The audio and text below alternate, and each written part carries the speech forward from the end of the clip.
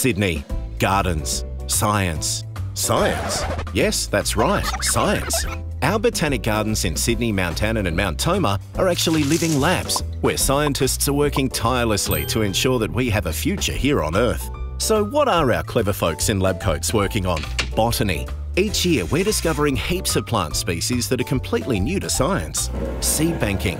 We've collected nearly 100 million seeds to stop species becoming extinct. Plant pathology. We're studying plant diseases. And lastly, plant ecology. We're discovering why plants live where they do so we can protect and conserve them.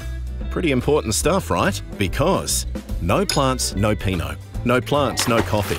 No plants, no smashed avocado. No plants, no genes. No plants, no medicine. No plants, no food. No plants, no air. This vital science has been protecting plant life in Australia for over 200 years. Visit our website to find out more.